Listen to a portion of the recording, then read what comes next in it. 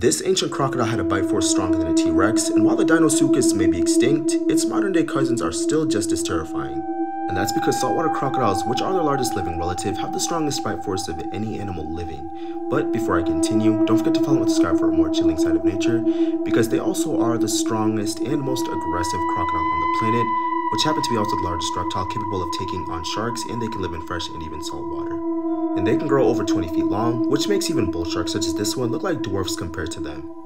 But don't think their massive size will slow them down, because when they put their foot on the gas, there's really not much you can do to outswim or outrun one. Because if their smaller cousin, the Nile crocodile, is strong enough to take down Cape Buffalo that can weigh up to 2,000 pounds,